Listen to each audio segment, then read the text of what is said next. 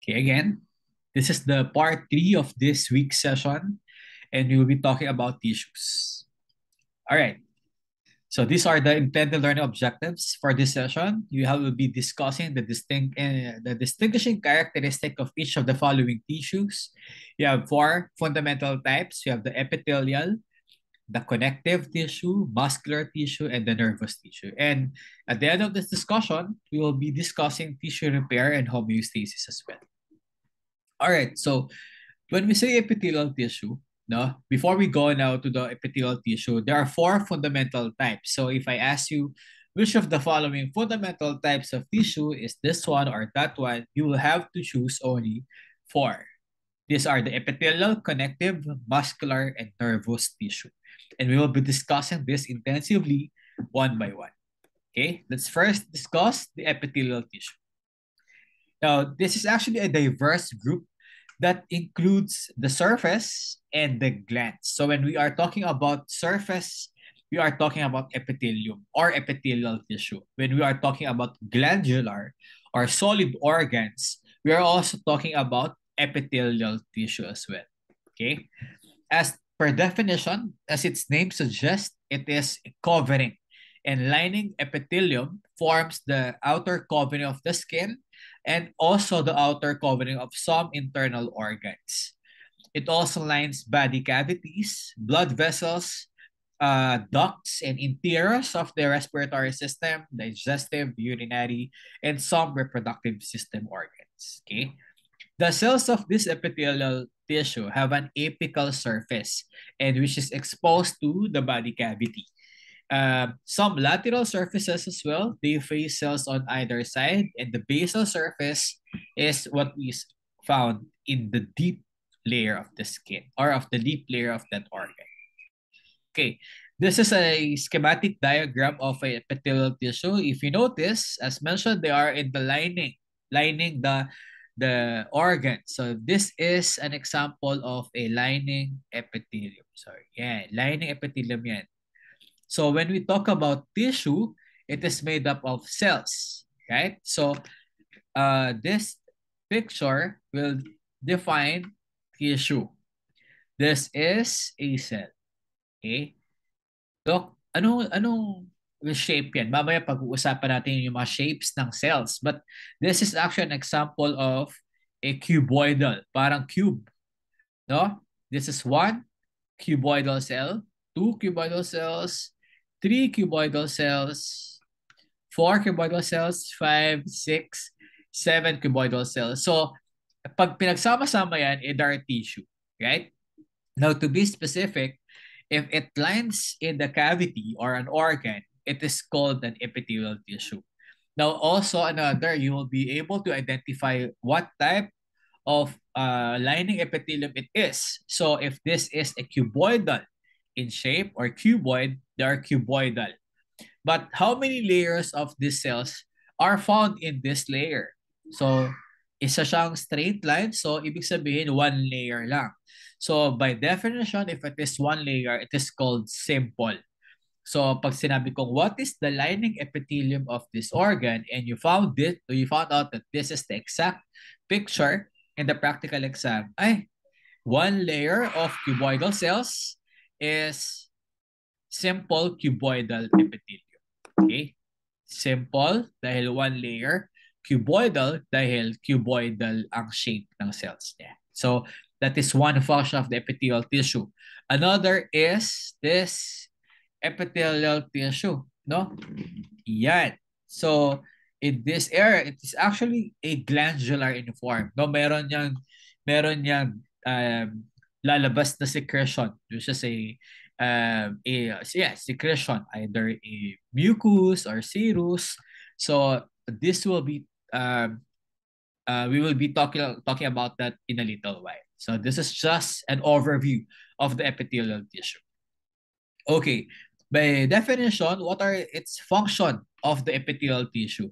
It protects. So it serves as a barrier, or also it is exchanged between compartments that is found in the tissue. They are for secretion, as mentioned, by glandular products. It could be a serous, a mucus, no? or a serum mucus, or a combination. And also for absorption, this is very much common in the small intestine, because as we all know, small intestine is an organ for reabsorption. Reabsorbing what we with what we ate or what we drink, and then it will go to the circulation, blood circulation. So all absorption happen in the small intestine. Okay, and this is what I'm talking about. What are the different cell shapes now found in the epithelial tissue? If we are talking about thin, it allows rapid passage of substances through them. So pag manipis, it is actually squamous cells or flat cells. When we are talking about tall, but they are wide and they are shaped like cubes or hexagons, we are talking about cuboidal cells or cuboidal cells. They may have microvilli at the apical surface and function in either secretion or absorption. Actually, the cuboidal cells, they can be found in the different organs. Later, I will tell you what are those organs that are cuboidal in shape. Okay, next is the columnar cells. If the cuboidal cells looks like cubes, and tall, pero yung wide niya, tsaka yung height niya is the same. Yung columnar cell, they are much taller than they are wide. No? They are like columns. Kaya columnar cell siya, and they protect underlying tissue. They are often specialized for secretion and absorption as well. But in this between cuboidal cells and columnar cells, as mentioned in the small intestine, more of absorption, right? But between cuboidal and columnar cells, the columnar cells are more for absorption and secretion. Okay. Okay, so after identifying if it is flat or squamous, if it is cube-like or cuboid or pahaba na cuboidal, you'll have to determine if how many layers are there in that lining epithelium. Now, these are the types of epithelial cell. So if it is simple, class, one layer lang yan. One layer of identical cell. If you notice in the picture that I've shown to you, one layer lang ng cuboidal cells, they're simple. Next is stratified. So when we say stratified, they are come in layers. Okay, there are two or more layers of identical cells, so they are called stratified. So if you notice in the skin, for example, flat cells ang skin. Okay, pero marami siyang layer. So pag flat, it's squamous. If it has two or more layers, it's stratified. So the lining epithelium of the skin is stratified squamous. Okay. Okay, that's it. Transitional epithelium, it actually has its unique characteristic of changing from squamous to cuboidal or to columnar, and then squamous again. But this time, the transitional epithelium is also known as your uroepithelium. Okay? U-R-O epithelium. Why, Doc? Kasi in the urinary bladder, no? As we all know, the urinary bladder is part of the urinary system where it catches all the urine for temporary storage, right? But if the urinary bladder empties, ibig sabihin, pag ihi ka na, from the cuboidal epithelium, it will go back again to flat cells. At if ever, for example, this the urinary bladder at walang laman niyan, that's flat, okay? But if it fills up again with urine, lalaki yung urinary bladder mo, no? Sorry, kapag empty ang bladder, cuboidal ang shape ng lining epithelium niya sa loob. Kapag nasa-stretch ang urinary bladder dahil meron ng urine na nag-fill up doon, nagiging flat cells na siya. So, ibig sabihin, it transitions from cuboidal columnar to simple squamous or squamous epithelium. That's why there's no specific lining epithelium for the urinary bladder. It is acceptable that we answer if you will be asked what's the lining epithelium of the urinary bladder, it is transitional. Okay, it transitions from one shape to another shape. Depends on its function. Okay? Yan. So this is what I'm talking about kapag pinagsama na natin if it is simple squamous or simple cuboidal. Now, simple squamous, this is what it looks like. It has a one layer or a single layer of flat cells. Usually it can be found in heart, blood vessels, lymphatic vessels, lung alveoli. No, one layer of flat cells lang yan. If it is simple cuboidal, meaning one layer of cuboidal cells or cube-shaped cells. They are for secretion, absorption, and excretion. So this one is one cuboidal cell, etc. And then if it only has one layer, it is simple cuboidal epithelium. Okay, this is usually found in the kidneys. Okay, what about simple columnar? Simple columnar, it has a rectangular shaped cells that is found all throughout the alimentary tract. Doc, what is alimentary tract? This is known as your gastrointestinal tract or GI tract. A GI tract or gastrointestinal tract. From the stomach pa lang, simple columnar na, to down to your small intestine, down to your large intestine, they're all simple columnar epithelium. That's why their function is mainly for absorption and secretion. Okay, take a look at the picture on your lower left. This is not exactly like this one, the cuboidal. Look at the simple columnar. They are in columns. No? They are taller than they are wider.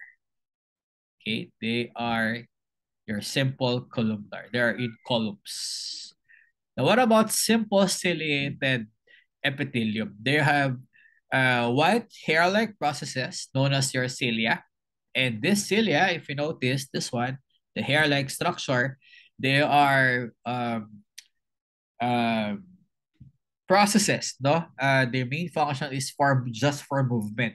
And this is usually found in the trachea and in some in the respiratory tract, no? To trap air, to allow passages of air from outside to inside of the lungs. Okay, what do you mean again by stratified?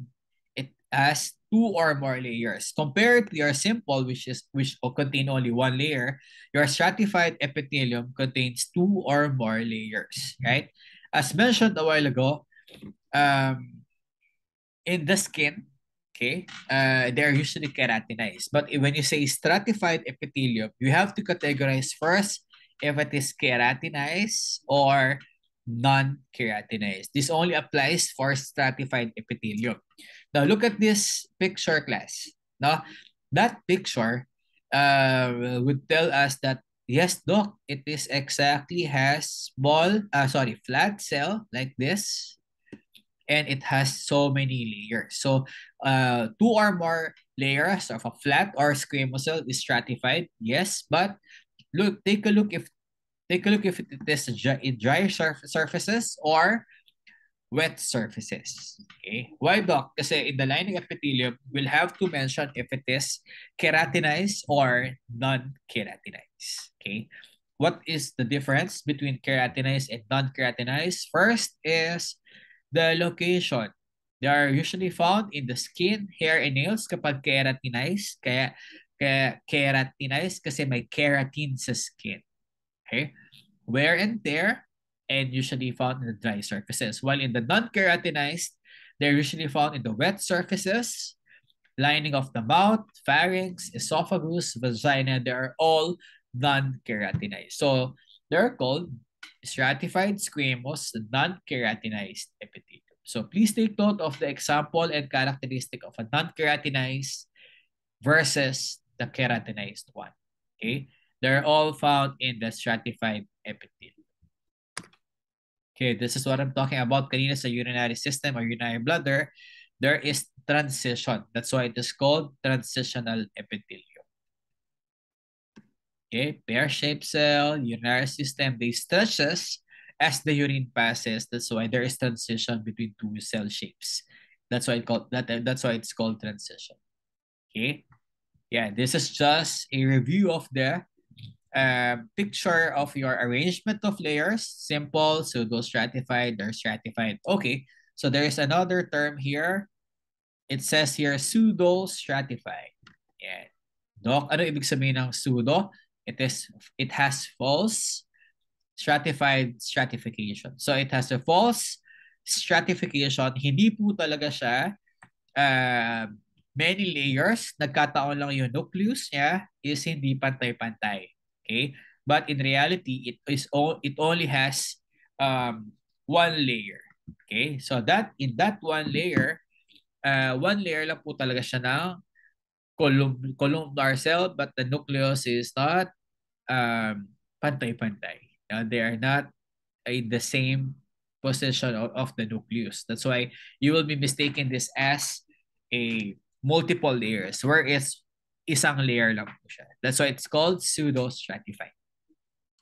This is usually found in the trachea or in the respiratory tract, pseudo-stratified columnar cells. Okay.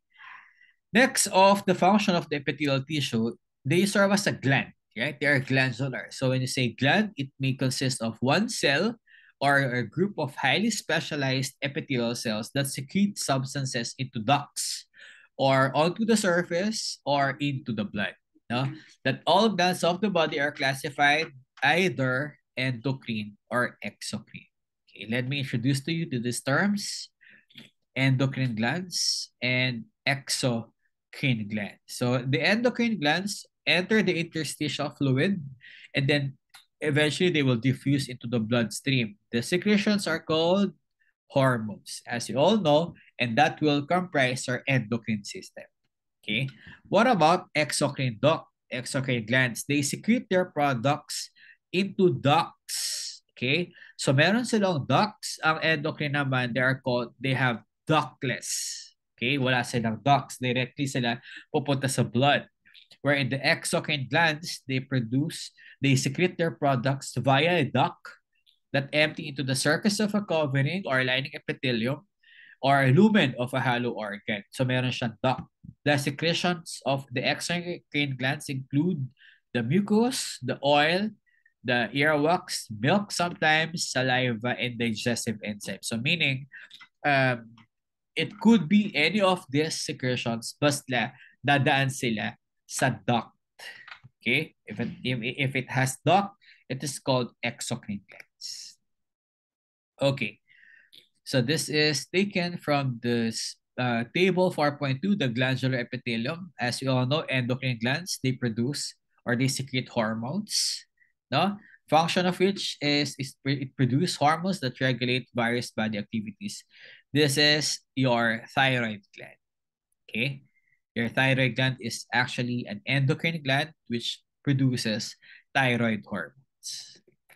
Next, exocrine. Yan. Doc, sabi mo pag exocrine by duct, of course, the secretory products, they will be released into what we call your ducts. Okay? Location of these exocrine glands, as mentioned, it could be sweat, oil, or earwax, digestive glands, or ang common dito is the salivary glands. No? So, ibig sabihin, saliva ang lalabas sa duct na yan. They will be secreted into the mouth cavity, or sometimes, pancreas din. The pancreas, it releases its secretion through its pancreatic duct. Yeah. Okay, so that is the first fundamental type of tissue. Let's go now to the second fundamental type of tissue, which is your connective tissue. Now, one of the most abundant and widely distributed tissue in the human body is the connective tissue. And it has two basic cells or two basic elements: the connective tissue cells and the extracellular matrix. That is these two basic element na hindi nyo dapat makalimutan when we are talking about connective tissue. It has two basic elements. It's connective tissue cells and its matrix. When we say extracellular matrix, this is the material between its widely spaced cells, and it consists actually of a protein. So, these are your connective tissue fibers. So, meron ka ng cells, meron ka ng fibers, and that extracellular matrix is also composed of a ground substance. Okay? All right. So what are the functions, Doc, of connective tissue? Napakadami. No? It supports the entire tissue. It provides general structure as flashed in the screen. It provides mechanical strength, space filling, physical and metabolic support, protection, transport, and insulation. Insulation in this connective tissue is in the form of an adipose tissue or fat tissue, and it is a good insulator. Those are their fat tissue. Good insulation sila. All right, so as mentioned, let's talk about the connective tissue cells. First are your fibroblasts. Okay, they are large flat cells with branching processes as seen in the right side of the screen. They are present in several connective tissues, and usually they are the most numerous. Fibroblast class are the main or the characteristic cells of your connective tissue. Please take note of that. Okay, they are the characteristic cells of the connective tissue. These are your fibroblasts. Your adipocytes are also known as your fat cells. Now, this is a perfect example or good example of your adipose tissue or adipose cells. This is one adipose cell, another adipose cell. So, pag pinagsama-sama mo sila, ano tawag? Adipose tissue. Now, Doc, ang cute naman ito. No? Walang laman. Hindi yan walang laman. No? Take a look at this specific adipose tissue. Ito po. Yan. This adipose tissue, meron po yung flat globules sa gitna. Okay? The fat globules kasi, if this is a slide no, that you will be looking into microscope na kailangan ng stain para makita natin, there are fat globules that are found in this X area, but because of its staining property, hindi na sustain ang fats. So what will happen is that the nucleus will be pushed towards the periphery. Ito po ang nucleus ng adipose cell or fat cell. So this adipocyte, no, the nucleus is found at the periphery of the cell, kaya mukha siyang ring. And we call that as signet ring. S-I-G-N-E-T. Yan. So this nucleus is pushed towards the periphery because of the presence of fat here that is not seen because of its staining property. And this is the typical adipocyte. It is the typical signet. It has signet ring in appearance. Ay, signet ring. Okay, what else? Another connective tissue cell is our macrophages. They are phagocytes that develop from monocyte, which is a type of white blood cell. So macrophage are phagocytes. Ito po yung nag-engulf ng mga foreign body, parasite, virus, etc. that is to control the infection. Mast cells, okay? Mast cells are involved in the inflammatory response and also kill bacteria. Take note also that these mast cells are also involved in hypersensitivity reaction. For example, allergic reaction, allergies, what else? Yun, yung mga, pag nagkaroon ka ng allergies to egg, for example, or chicken, tapos nagkaroon ka ng rashes, the cells responsible for that are your mast cells. Okay. Plasma cells are an important part of the body's immune response. If you've heard of the term antibodies, there are IgA, IgM, IgD, no, etc. These are all your plasma cells. Now, they're responsible for the production of those antibodies are your plasma cells. Look at this picture of your plasma cells, class. Ang cute. Ito po. Yan. These are spokeswheel appearance or cartwheel appearance. Yan ang characteristic feature or appearance ng plasma cell. spoke-wheel or cartwheel appearance. Okay, we're done with the cells. Let's go now to the connective tissue fibers. As we all know, fibers in the connective tissue will strengthen and support its whole connective tissue. The first is the collagen fibers. That's the most abundant. That's the most abundant fiber in the connective tissue. They are very strong. They resist the pulling forces, but they are not stiff, which promotes also tissue flexibility. That's the collagen fibers. Major fiber in the connective tissue. Next is elastic fibers. Elastic fibers are smaller in diameter compared to collagen. They join together to form a network within a tissue. And that elastic fibers, it consists of the molecule protein called elastin, surrounded by a glycoprotein called fibrillin, and they are actually strong and can be stretched up to 1.5 times their relaxed length without breaking. Kasi nga, elastic sila. Because of the protein elastin, they are called your elastic fibers. Okay, last is your reticular fibers. They consist of collagen and coating of a glycoprotein. Now, these reticular fibers are very much common in the walls of blood vessels and around skeletal muscles, smooth muscle fibers. They provide strength and support as well. So basically, when we say connective tissue in general, they provide strength and support. Okay. Yeah, so I mentioned this a while ago. If we are talking about ground substance, we are referring to connective tissue. This is a component of a connective tissue in between the cells and the fiber. Now, this ground substance will serve as a medium through which substances are exchanged between blood and cells. So they are responsible also to support its connective tissue cells. They bind them together and provide them a medium. So these are your ground substance, very much characteristic of a connective tissue.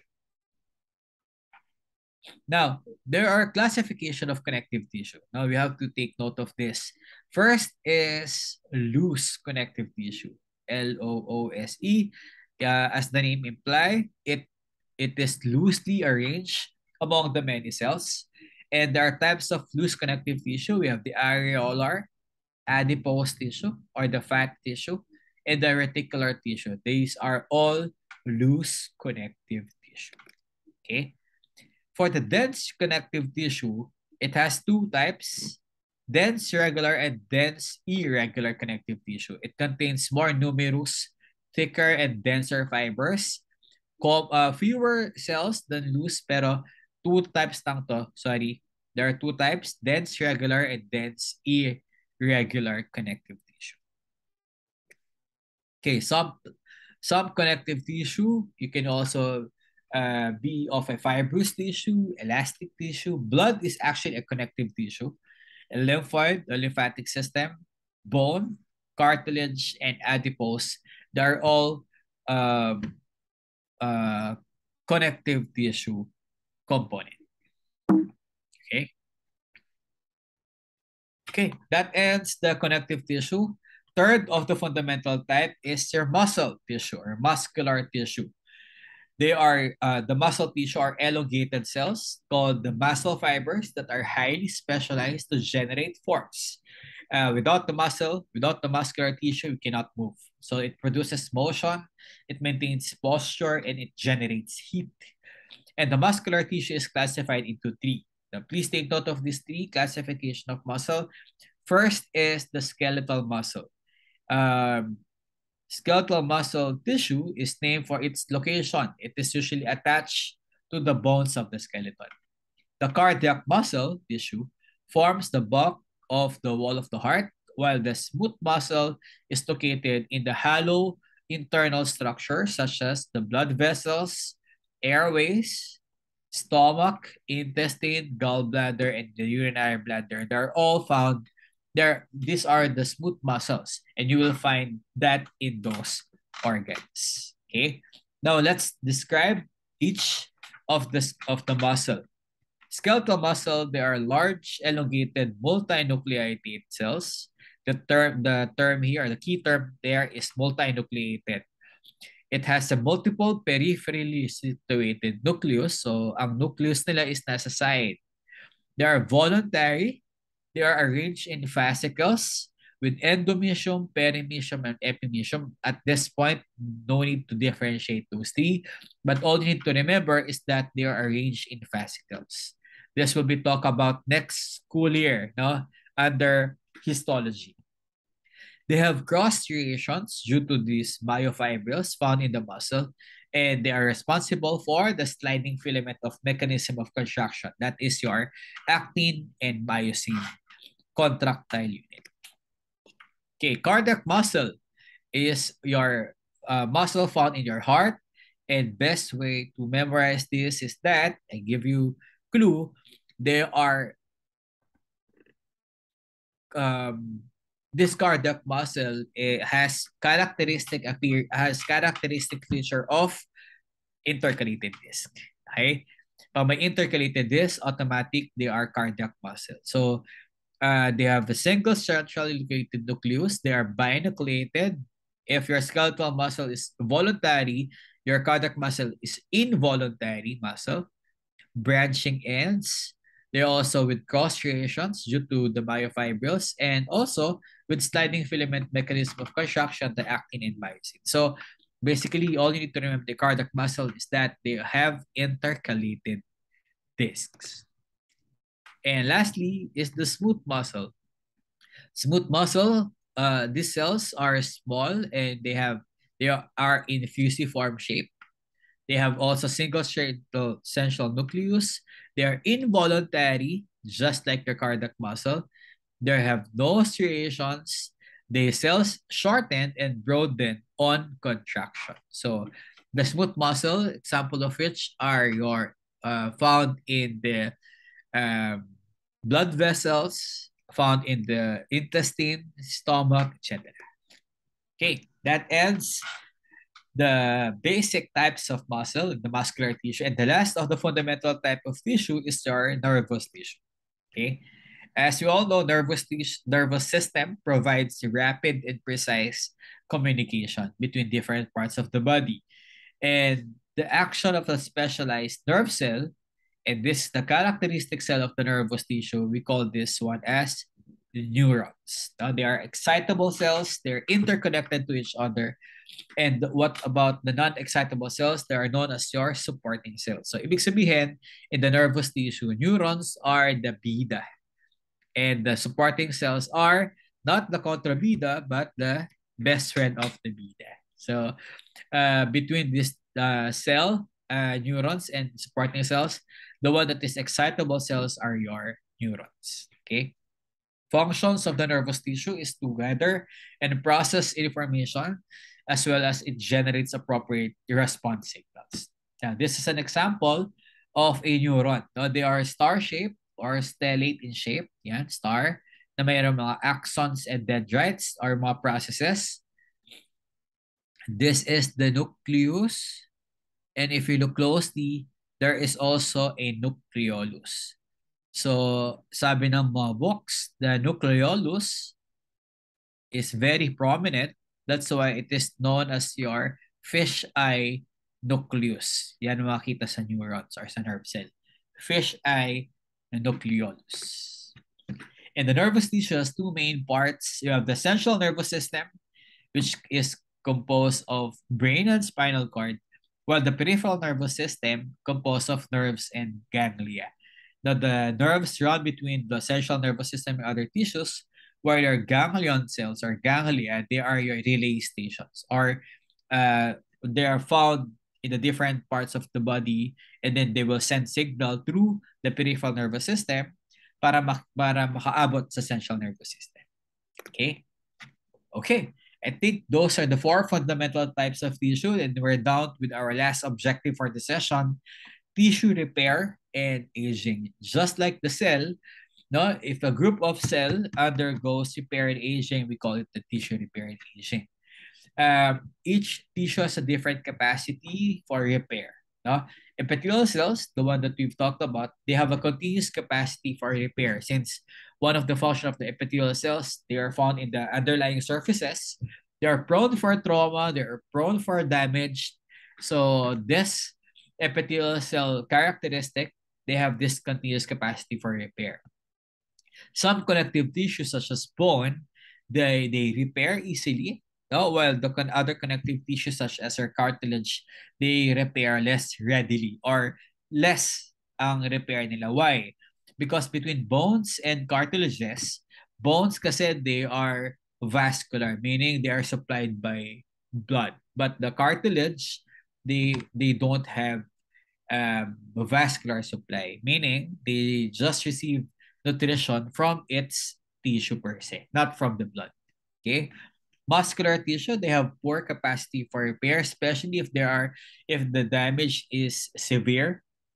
Okay? Medyo mahirapan ka mag-repair niyan. The nervous tissue has the worst capacity for repair of damaged cells. Yes, that's true. No, if there is a damaged nerve cells, usually the function of that person or of that patient you will see signs and symptoms or its function will really lose dramatically. So, yan ang pinaka pangit na magkaroon ng damage ang nervous tissue because as you can see, they have the worst capacity for repair of damaged cells. Okay. When we define tissue repair, it is the process that replaces worn out or damaged or dead cells. The new cells will originate by cell division as mentioned kanina sa cell subject. If the parenchymal cells or ibig sabihin ng parenchyma, if the characteristic cells accomplish the repair, the tissue regeneration is possible and a near perfect reconstruction of the injured tissue may occur. Doc, pwede bang if ever may na-injured ang cell or tissue, 100% pa siya ma-repair? The answer is no. Okay? Near perfect reconstruction. But that actually depends, number one, sa age, process of healing, anong mga nutritional build-up ang binibigay natin sa taon may injured or wounded. Its mechanism of repair, no? Kung if that person or if that patient's coping mechanism or its mechanism of repair to the wound or to the injured area is good, why not, right? Also, a factor is if that patient has medical conditions such as diabetes. No, diabetes per se, diabetic patients, as we all know, yung repair nila sa wound is actually very poor, no, because of the uncontrolled sugar sa blood nila. Okay? Now, however, if fibroblasts need to come in to repair the tissue, they synthesize materials that aggregate to form a scar tissue. And this is what we call the process of fibrosis. If you will be encountering X-ray film na may fibrotic tissue, o kaya fibrosis, that means nagkaroon ka ng tuberculosis at naging scar tissue na siya. Okay? Doc, kapag scar tissue na makita sa lungs, do you have an active tuberculosis? The answer is no. If pulmonologists or radiologists found out that you have a fibrosis, any signs of fibrosis in your lungs, that means you've tissue repair is done. Okay? Meaning, ano lang siya, peklat. They're not active anymore. Okay? Now, aging and tissues, as mentioned, tissues heal faster and leave less obvious scars in the young than in the aged. Okay, the extracellular components of that tissue, such as collagen and elastic fibers, also change with age. That's why one factor in tissue repair, wound healing, is age. Okay, mas mabilis mag-heal sa mga bata compared to the elderly population. All right, so that would be the end of the week 1 session. Thank you very much for listening.